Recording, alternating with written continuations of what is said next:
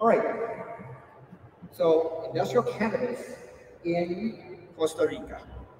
The fantastic plant, fantastico. What is the first thing you think of when you look at a potato? Well, that has nothing to do with cannabis, I know, but I'll get to this quick. So when you think of a potato, what's the first thing you think of? Potato chips, papa frita, risotto. Does anybody think of what another product that potatoes make? Vodka. How many people thought vodka when I showed potatoes? Zero. Okay. It's because the word associated with it is not necessarily what we think of.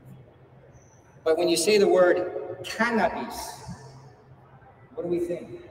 We think, marijuana, la droga, medicina, right? But it's more than that.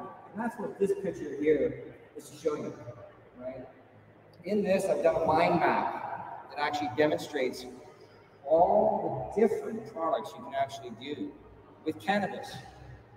Cannabis is more than just medicine. It's more than just a drug, right? It's everything else. What a lot of people don't know is 97% of all cannabis grown in Canada is actually for food, comida. It's not recreational, it's not medicinal. That's the other little small part that they talk about, right? Everything else. Cannabis is everything else, not just a drug. And that's what this does, that mind map is for, is to demonstrate all those things it can do. This fresco that you see here, that's from a building in Italy, Bologna. And if you can read it, it says, Cannabis protectio. No cannabis, no cannabis, no cannabis. This is a very old fresco, right?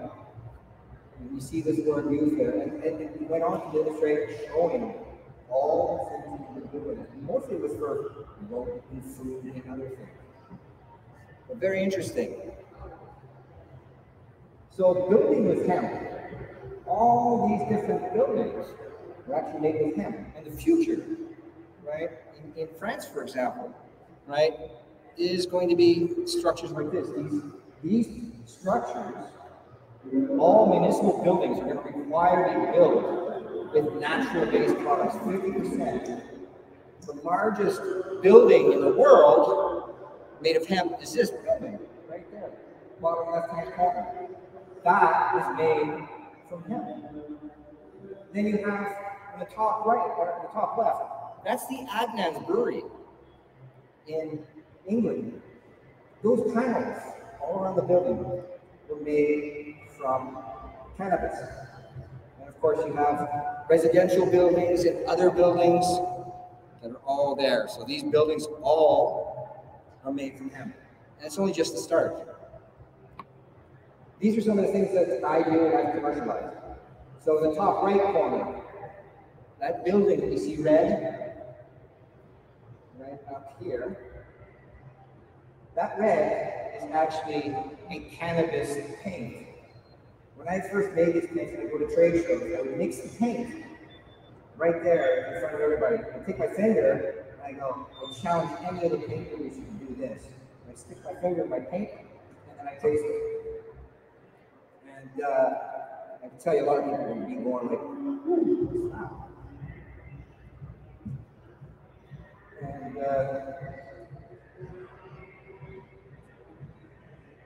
And that there building is still as red today as it was when I first painted it.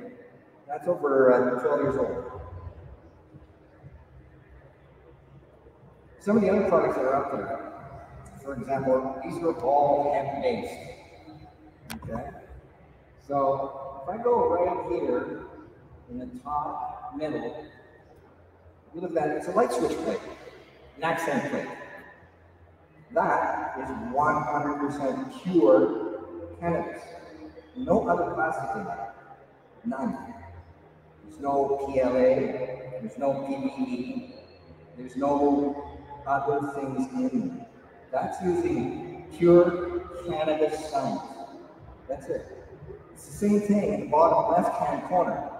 You'll look at another piece there. It's a kind of a clear, plastic-looking cellophane type of material. That is 100% pure cannabis. That's made from the seed oil and the cellulose, both of the plant. I use nothing other than the plant to make it. Right? Right in the middle, beside it. Of course, everybody knows and talks about that fiber. Right? That's the cottonized cannabis fiber. And that was actually from a food crop, not actually designed for grown specifically for that fiber. That's from a dual-use crop. We grew it for grain as its primary, and then we used the waste that's left, right, to turn it into that. Because 15 years ago, you were going, oh, you can't do that. You can't make fiber from a grain crop. It doesn't work. And then I said, oh, yeah, well, we tried it. And that's what we produce. It's beautiful fiber. And contrary to popular belief, this can be done commercially at scale. There is equipment out there that you can decorticate, okay, and successfully turn this fiber from the farm into usable products. Farm equipment works. So another thing that I was working on is up here in the top left. That is an oil absorbent. 25 times more absorbent than your cat litter or clay that's used, okay? Or other things that they use industrially today, okay? This can be as many times, 15 times greater than some of the best absorbents that we have on the market today. And this is made from cannabis. The other beauty of this thing is I've designed it so that it actually floats on water, it absorbs water, but it absorbs the oil, right? So we can absorb it, say for an oil spill. Absorbs the oil, take it back, and take it back to the lab, recover that oil, and then recover the absorbent. So wait a second. Bottom right. So this is something, a product I call kind of a carbon foam. If you look at it, there's all 4 kinds of little holes in it. It's very lightweight, but it's actually quite hard. It's probably a good replacement for building walls and these sort of things. That's what I'm kind of looking at doing with it. Right? And it works great. The carbon that's in this, right, is actually from cannabis. So it's like hempcrete. Hempcrete, right? We take the herb, okay, that's the inside part of the plant. We mix it with lime, and we create then hempcrete. That's what made those houses. It's as simple as that. Just lime and herb. Now, I've gone a step further, and I've created that, taken that herb and I carbonize it. And that'll become more clear later, because I'm looking also at carbon sequestration and stabilizing that carbon for long periods of time. And so this is very lightweight. The beauty of it was, I discovered one day I was mixing the ingredients together, and all of a sudden, I had that water, material started foaming up all by itself, and the carbonization was kind of going on. And then it hardened like that. And I was like, ooh, very interesting.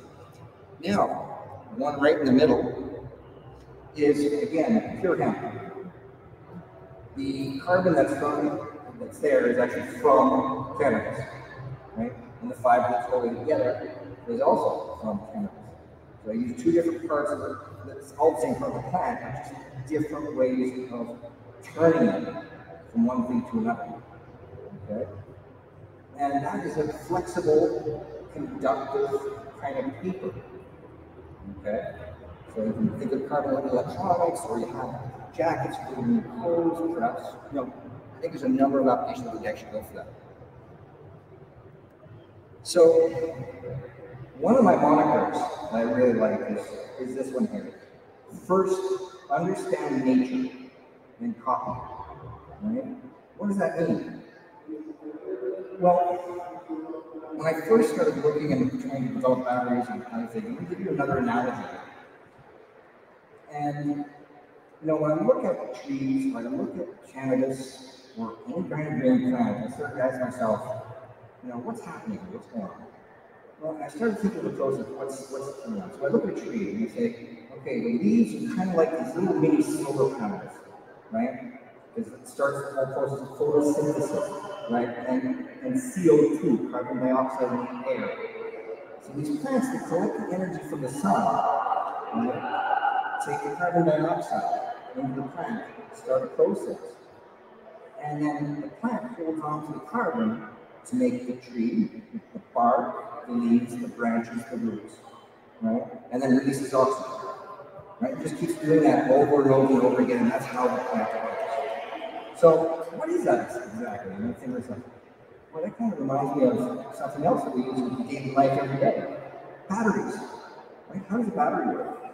Well, batteries take energy, we put it in this thing, we hold it, and then we release it. A tree is exactly the same thing.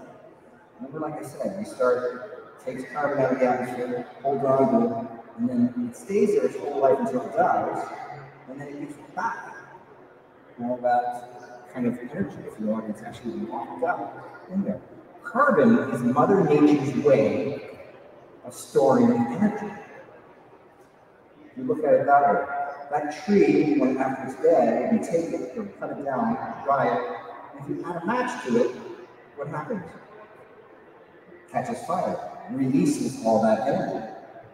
Right? Same as a battery. Carbon. Carbon is really important. So I was doing some experiments one day, and up in the top right corner, you can see there's graphite in my left hand. That's one form of carbon. It's an allotrope of carbon, crystalline allotrope of carbon. In my right hand is a stalk, a piece, which is part of the cannabis stick that I took and carbonized it, turned it to charcoal, basically. In the cup is salt water from the ocean. So I ran down to the beach, scooped up some water, ran back to my kitchen. And then notice what happens when I put the two carbons into the salt water. The light turns on. See the top picture, there's no light? Bottom light turns on. And that's made from carbon. This is just pure carbon. So, 2 years ago, I did these things. I've been playing with all these materials over and over again for many years. And trying to find different ways of enhancing hempcrete. I love hempcrete and I love biocrete. Plants, combine these. And so that's what this is here. It's basically taking the carbon, from the plant, and I mixed it with the lime, the same binder. Combined them together, and then I discovered it had some conductive properties. If you look at the picture, in the top part of it, it says 1.03, that's volts. Right? By making a simple kind of a battery here, I take the material that's part right here. This is the carbon and lime together. Okay, you have the red lead that's here. That's my positive. There's a piece of toilet paper underneath as my separator. And then after that, there is the piece of tin foil. The same tin foil that you use in your kitchen to cover food or you cook with. Okay? Just some salt water in between, and lo and behold, it was generating 1.03 volts. So that got me thinking. I said, well, that's pretty interesting. I said, can I store energy in my hempcrete walls or my concrete or, all these different things? I'll start experimenting. And so I developed this concept called BIES, Building Integrated Energy Storage. Now, the idea behind that is you have solar panels on your roof or a windmill out in your field or whatever, maybe even just regular energy that's being generated. And you have this brick. I make these bricks. This brick, is hempcrete. One brick there. And what you have there, is 4.5 volts and about 4 or 5 amps. That's what's charging that tablet. Now, this can be designed to be any voltage. I designed that 4.5 volts so I can actually charge a tablet or a phone. So I first did this back in 2016, 2017, where I demonstrated this. People were coming up at the trade show and said, what is this? I said, it's kind of a hemp battery. I said, no. I said, yeah, plug it in. And then they charge up their phones and then run down to their conference. The idea here is using surface area of a building, of all of our spaces, the floor that you're sitting on, all this space, you can actually store energy. Imagine that. So Think each brick, every one of those bricks was 5 volts. Count them all up. And when you reach 1,000 bricks, you got what? 5,000 volts that you can actually store in that wall. Right? I've created batteries the size of a stamp. So 2.5 centimeters by 2.5 centimeters, okay? 2 or 3 amps on that side of space. Now look at the wall, just in this building alone. If you think 2.5 centimeters, how much voltage and amperage could you put across it? And yeah, no, you won't get electrocuted if you walk up to the wall and touch it and lick it. You're not going to get zapped. You know, it's protected by the materials that you're actually working with, called third-day cave. So here's other examples of industry working in this direction. So this is from University of St. Louis. We're doing something very, very similar as well. We're using different materials. Again, looking at the brick. However, they didn't get quite the energy capacity that I have with one doing here. But that's there. That's in 2020 that they produced. And then they published this in 2021. And this is from Chalmers in Europe. And it explains basically the same sort of concept, where energy is going to be stored basically in the concrete, right, of your buildings. It's the idea behind that. BIES.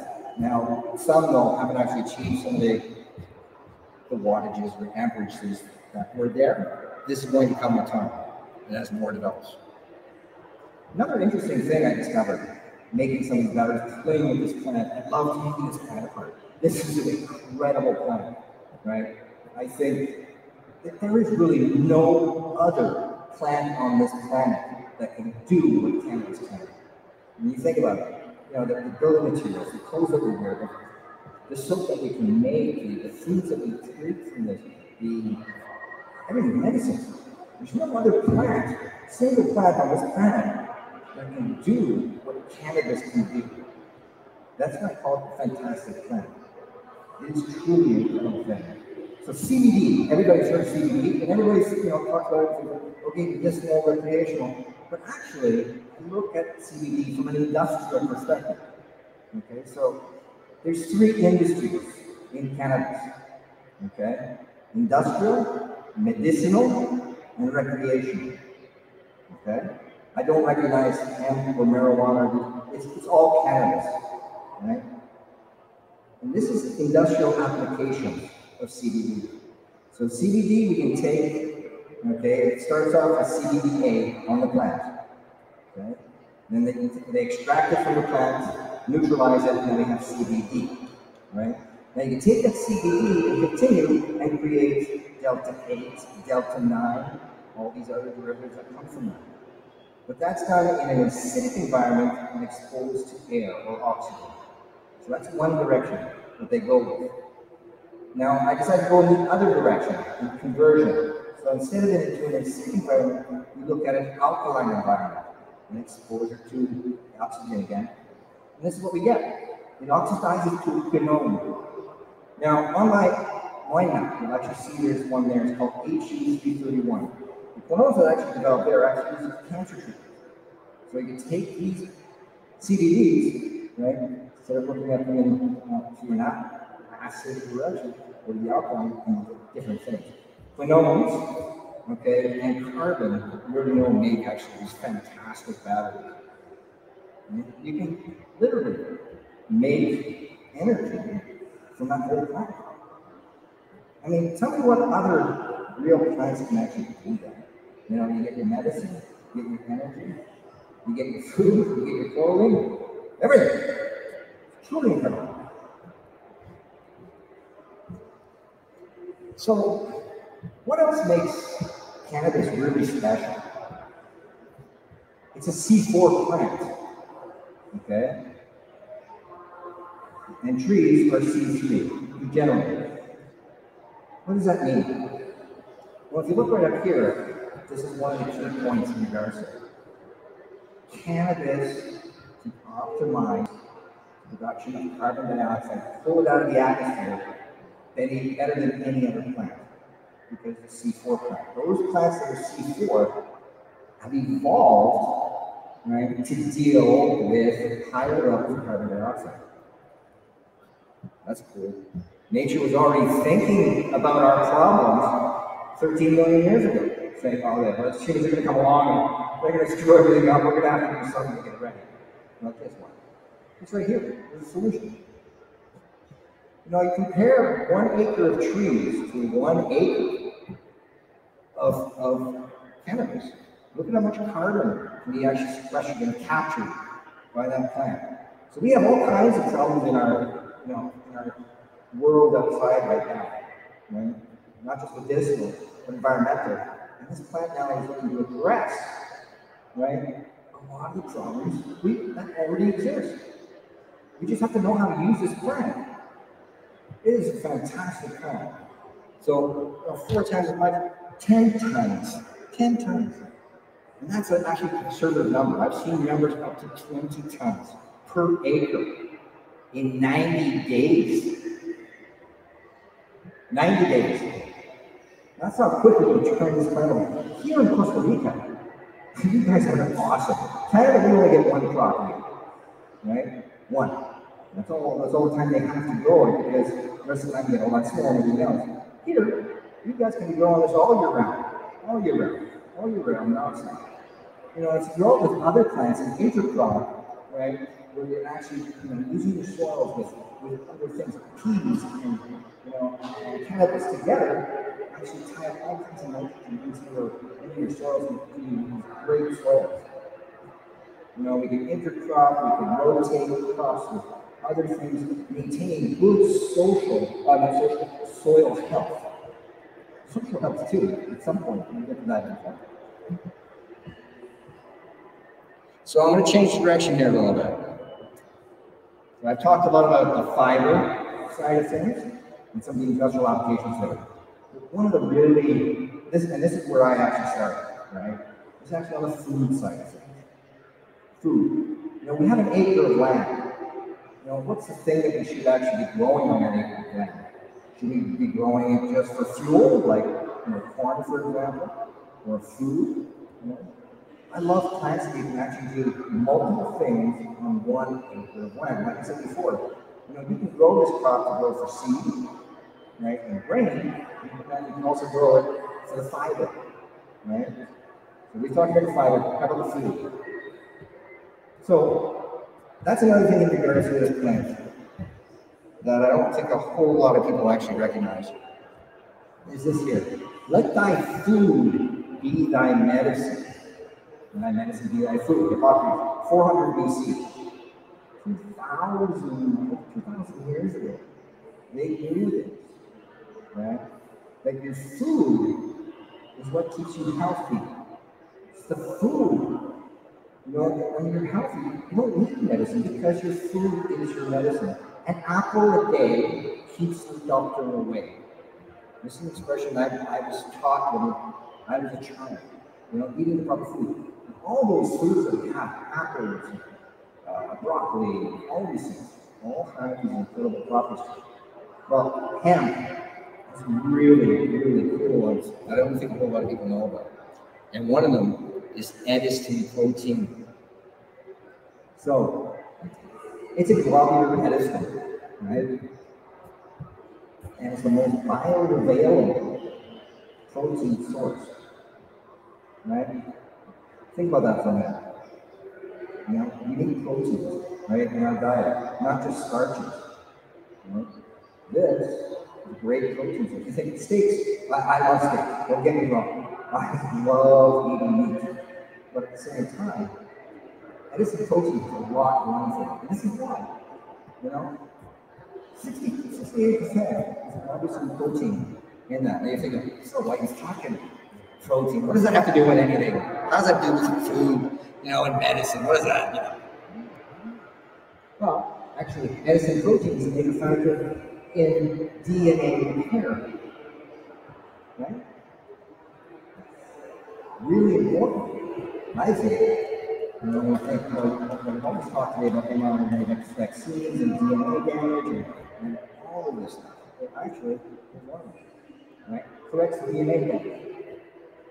It's so closely resembles a globulin and blood plasma. They actually can create blood plasma from this protein because it's so closely resembles to the stuff that we actually use in our body. So, like it says here, editing protein produces antibodies, which are vital to maintain, but doesn't actually produce the antibodies. It helps stimulate your body's own production of it, right? So that to improve and support immune health. So, editing antibodies. Now, my colleague, a very close friend of mine, she's actually the one that actually has put a lot of this stuff together in regards to nutrition. And she wasn't able to make it here today. She tied up in the United States with all the travel stuff. She'll be arriving actually tonight. So she'll be around the next few days. But here's some really interesting information in regards to this. Gut perform many enzymatic functions within the body. Okay? These things are absolutely crucial and essential, right, to our health. And it comes from this plant, medicine. It comes from the seed of cannabis, right? So, like it says here, the metabolites in the human body are capable of biosynthesizing what? Hormones, hemoglobin, enzymes, antibodies. Just from eating a seed? Really? Wow.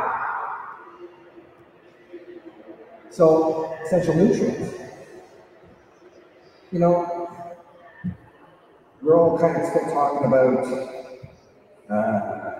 the CBD and leaves. We think, let's roll up those leaves. No. What we should be thinking about as well is how do we eat this? Right? Instead of smoking. Right? Because look at what's actually packed in this flower, right?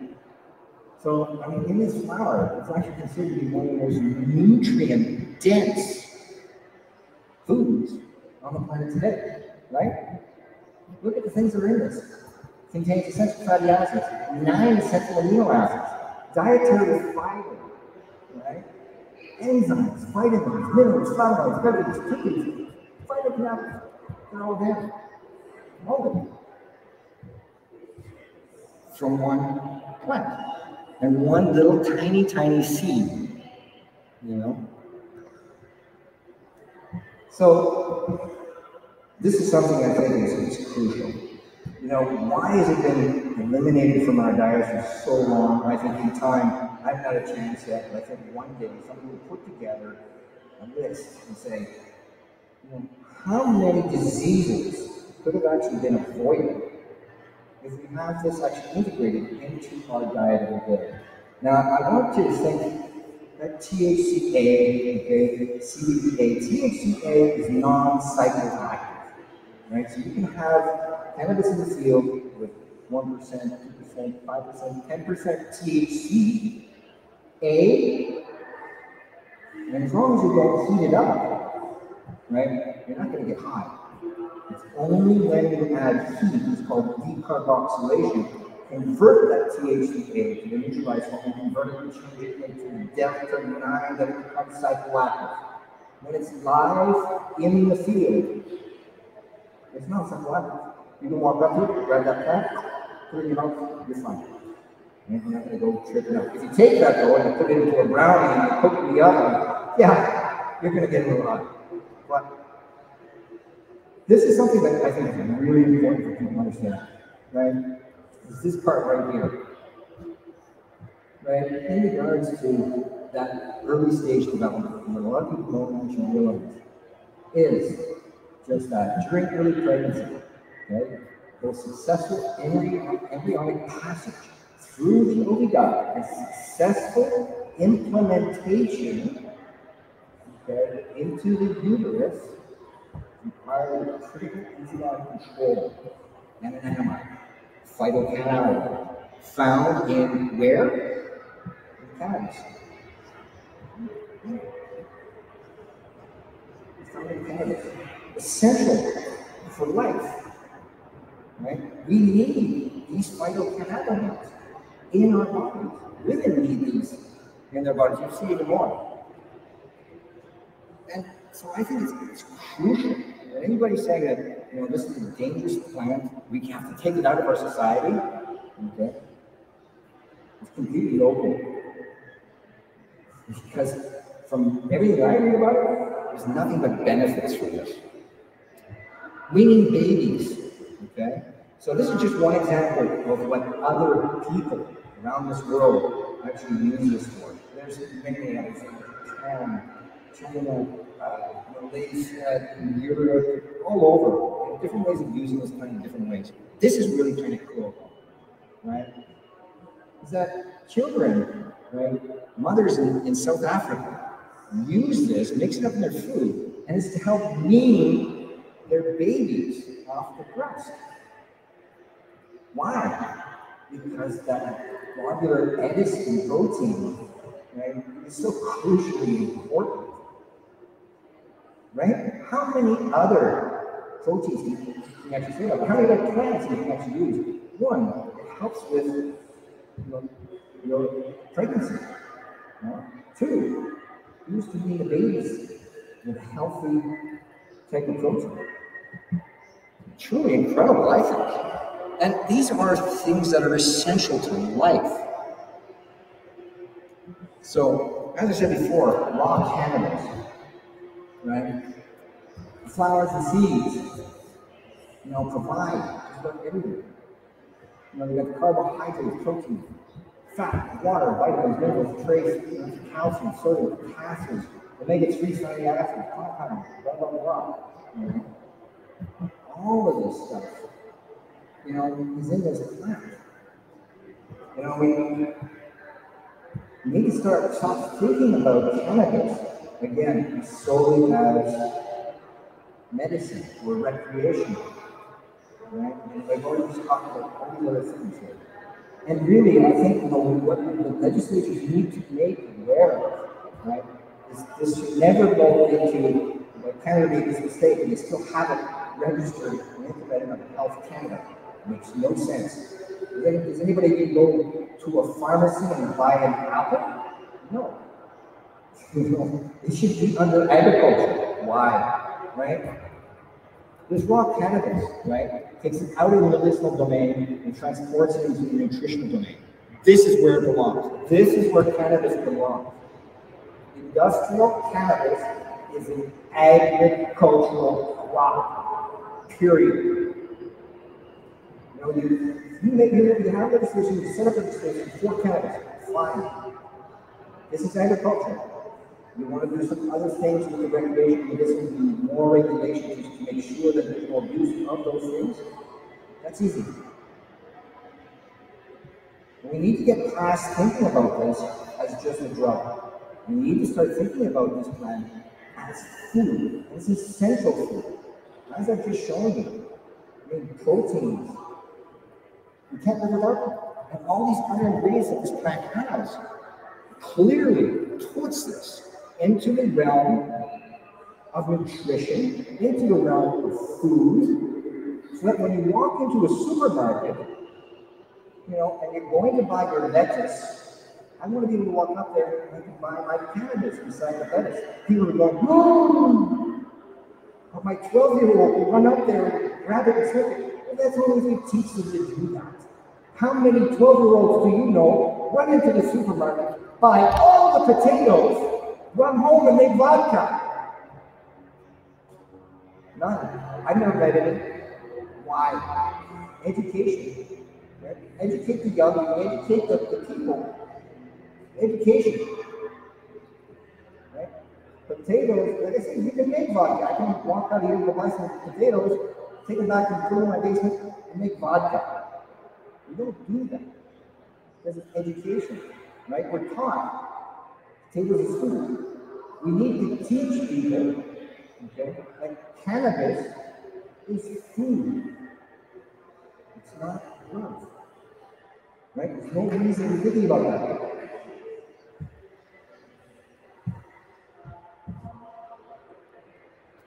So here's more information basically on raw cannabis. Right? Some of the things I've already mentioned before, like the THCA, CBDA. If we incorporate this plant into our daily diet every day, think about it. Right now we have all the therapeutics. We're thinking of taking CBD and smoking that every day and all this, blah, blah, blah. But if our body has access to this plant in its natural form, take it, put it on your salad, eat your salad. Guess what the body's going to do? It's going to use those chemicals that we provide to it in its natural form and use it however it needs to help maintain your body. The endocannabinoid system can only get a lot of these ingredients from this plant. And just remember, endocannabinoid, right? Well, that's cannabis. THCA, CBDA, CBGA. These are all the natural forms that grow on the plant, the raw plant, right? If you don't cook it, right, and eat it raw, you're not going to convert those things into the more drug-like components. Your body will. You're not going to be eating hundreds of pounds of this every day. Maybe there's some people that might. I don't know if I would eat pounds of this stuff every day. It doesn't have the greatest taste. Those terpenes are a little strong. But, you know what I mean? These things are all there now that the body can actually use it and correct for some of the diseases that are endemic within our society. If this became, worldwide use everywhere else, I'm sure one day there will come out a study saying that this plant can correct for Alzheimer's, can correct for this, can correct for that, can correct for cancer, can correct for this and that. I am absolutely sure of it, based on all the early evidence that we're actually seeing. So this is back in Canada. This is actually Erin's backyard. She makes everything. Pestos. How many people like pestos here? Hemp pestos are great. Spaghetti sauces with cannabis. It brings out that flavor of tomatoes that you wouldn't believe. The flavonoids and all this. It's really incredible. You eat this raw. Pestos are raw. You just take that, put that on. And then your body gets access to all these natural things. We'll just go in the yard. And this is a low THC variety, right? So 0.3, percent, never going to get high. Even if you cook it, you're not going to get high because the CBD is much higher, right? There's always a balance. So, cannabis and COVID. So early at the beginning of the COVID crisis, back April, look at this. Yes, April. University of Lethbridge in Alberta did some work and said, cannabis has the potential of combating COVID. So that was the beginning of hearing about some of that. Very interesting. And talking about, the ACE2 receptor and all that. And this is what the study started showing. And then this just recently, right? And actually, what eventually happened. So they continue to work on this. And this University of Oregon, right? Continue doing some work on that. And what it found was, notice here, CBGA, CBDA, right? Bound to coronavirus by protein, which allows the virus to enter the human cell, right? It's a blocker, right? Similar to some of what is actually going on. Not the same mechanism of action as, say, for example, ivermectin or Paxlovid, but it's down that line of thought in regards to how to stop this. It's not a vaccine. It's a very different mechanism of action that's actually happening here, right, in regards to that. But it shows that cannabidiol inhibits SARS-2 replication and promotes host-innate responses. Remember, too, back when I was talking about Edison protein, right? And Edison protein is doing the exact same thing. So you're combining them with something that is promoting that immune system, right? Eating the hemp seed, right? It helps to build all those natural structures you already have in your body. And then you're introducing them, your CBDA, to your body. Guess what? You've got a perfect natural defense, to a flu that's kind of coming. Like I say, it's a matter of time before they actually tell you that. Yeah, if you eat cannabis, you're not going to get cancer. I'm sure there's going to be all kinds of things that can come from this. It is truly a fantastic plant. Oh, that's right. That's what I called it at the beginning, right? So, take a look here. Pfizer, right? Everybody's heard of Pfizer, right? I mean, that's the vacuna and all that. Guess what they did? Look how much they just spent on just that. They're betting really big on cannabis and that technology I was just talking about for COVID. 6.7 millones. That's a lot of money. You know? Again, that's going to be for that's more on the CBD stuff. Big Pharma was now jumping in this game. 5 years ago, they weren't even close to this. They weren't even talking. Today, right?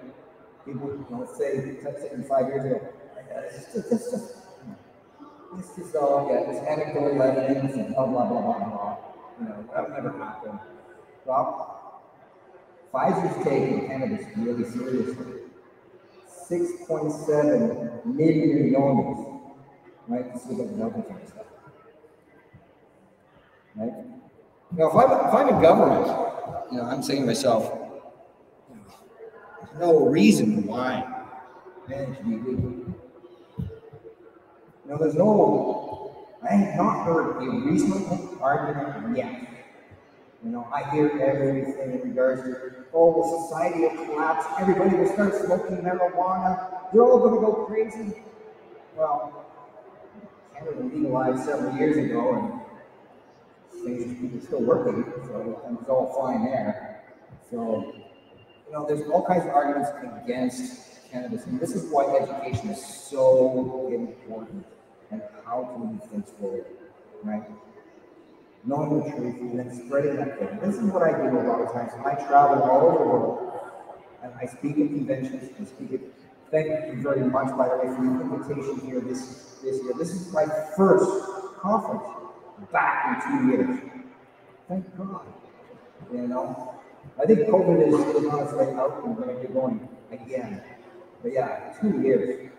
So, like I say, it is so important, so very, very important. That we understand this plant and we take this forward, and we show people. Here's the science, people. Here's the science. You don't need to worry about this plant. It's not going to make your children crazy. Here's the science. Thank you all very, very much.